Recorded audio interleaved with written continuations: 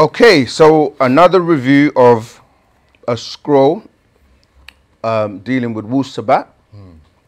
And this scroll is one of the best scrolls I've read in a very long time, because this is a student of the master teacher that has written this scroll, and unfortunately he has crossed over.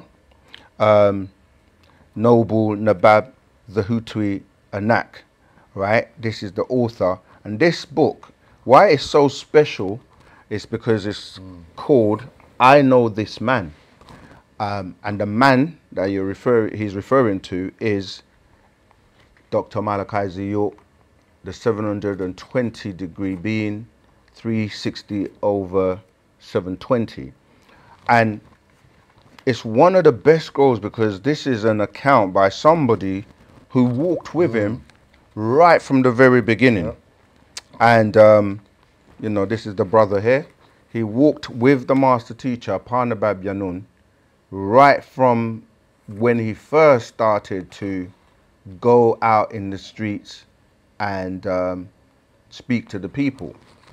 And it's such a touching and moving account, and he was walking, obviously he was birthed in 1948, and he passed in 2011, but he had a lot of experiences firsthand with the master teacher, and what he does is he gives a lot of personal accounts and stories of them growing up together and, you know, being in the streets of America, New York, and just watching him, the master teacher, Parnabab Yanun that is, evolve from a young man to the master teacher that a lot of people know today, from building and cleaning up the whole neighborhood in, you know, Bushwick Avenue, the whole journey through the Ansarallah community, all the way up till, you know, he crossed over, and all the way throughout the master teacher being incarcerated. So this is such a useful book to have in terms of just the history, isn't it? The things they went through, his challenges that he had, and how the master teacher kept saving his life, just the way people reacted to him. Yeah, I've never read something quite so touching. Now, what is also important about this brother's account of Dr. Malachi Z. York is that when he crossed over, the master explained to us that he was so spiritual in terms of how he had elevated, that he just went straight up. He didn't have to go through any being in what they call limbo and all of that, because he was just so light. Look, this actually shows you when Jay-Z, because obviously he gives the accounts of the different stories. This is when Jay-Z, the rapper that most people know today, was part of an outfit with Jazzo, and they were, you know, with the Nubian Nation. And there's a video on YouTube till today that you can just search Jazzo and Jay-Z, if they haven't taken it off, because they try to hide this now, because obviously Jay-Z is a well-known rapper now. But yeah, anything you want to add? Goes into the different, as you know, master teacher, Dr. Malachi, was in the music industry. So these are some of the albums that he produced.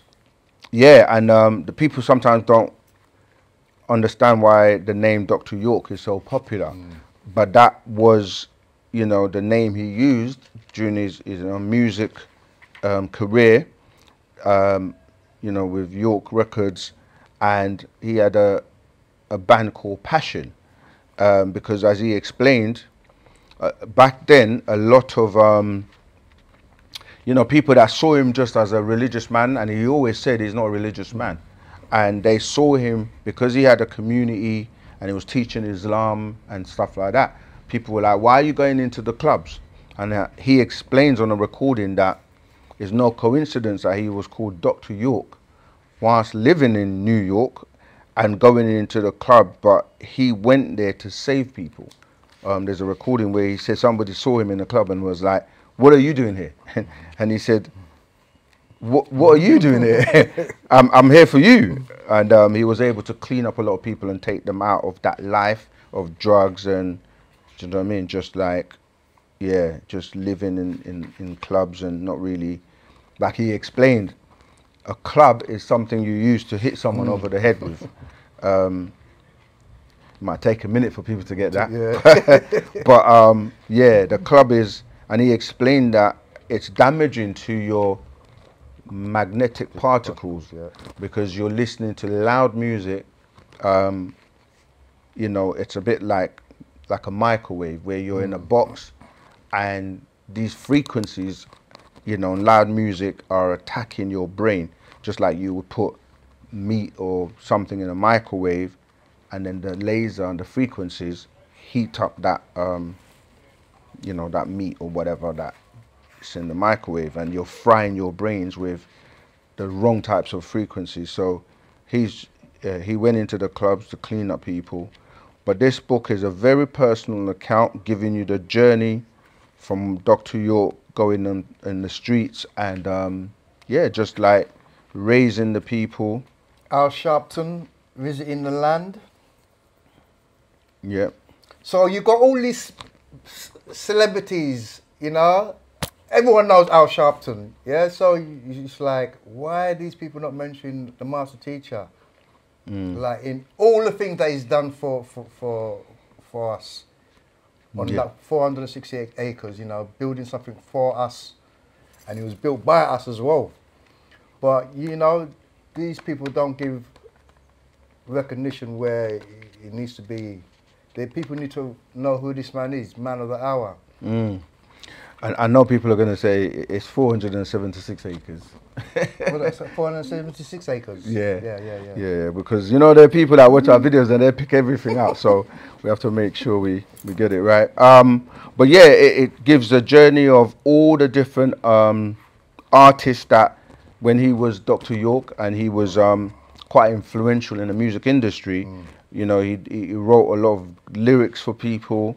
You know, he actually influenced a lot of these rappers, because a lot of them were being drawn into like the gang type of rap, and he was showing them through the information. A lot of them became more conscious and started to write and rap.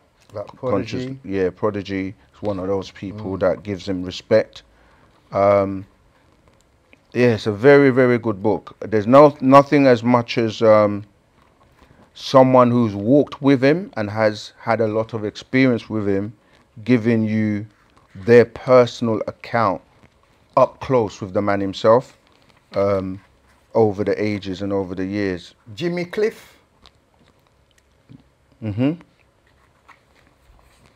Yep, Jimmy Cliff. There are many, many artists that Music Soul Child. There's a picture there. Music Soul Child. And then Graham Ingram. Okay, he used to be a soul singer back in the days. Yeah. Let me see if I can get a picture. Yeah. Graham Ingram, and then you can see Music Soul Child. So the master teacher has had a big effect on the music industry. Yeah. This book goes into a lot of information. Just seeing what else there is there to share with you.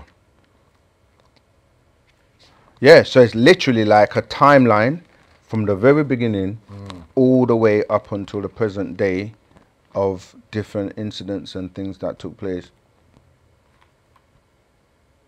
Yeah, definitely get hold of this. I know this man. Someone who really walked with the master teacher and knows him from a personal account. So yeah, I would definitely recommend that you get hold of this. Again, the links will be in the chat, in the comment section, where you can order the scroll, and yeah, get a nice hard copy. Yeah.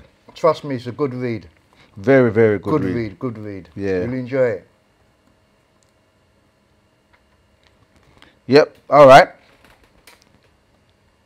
Until the next time.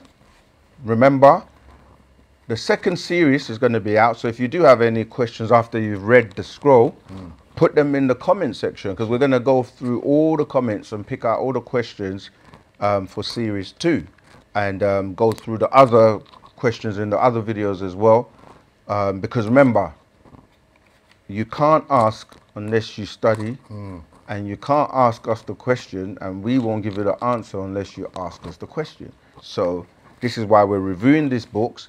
Go through the books, study, and be ready with your questions, and we will do our best to address them.